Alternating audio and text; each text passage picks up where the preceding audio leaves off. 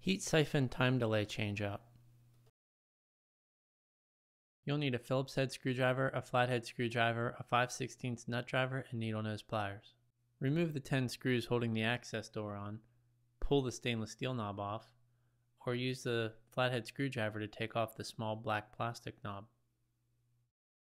Remove the 2 wires connecting to the time delay, one from the low pressure switch and one from the high pressure switch. Use the 5/16 nut driver to remove the mounting screw. Place the time delay in the heat siphon and use the 5/16 nut driver to install the mounting screw.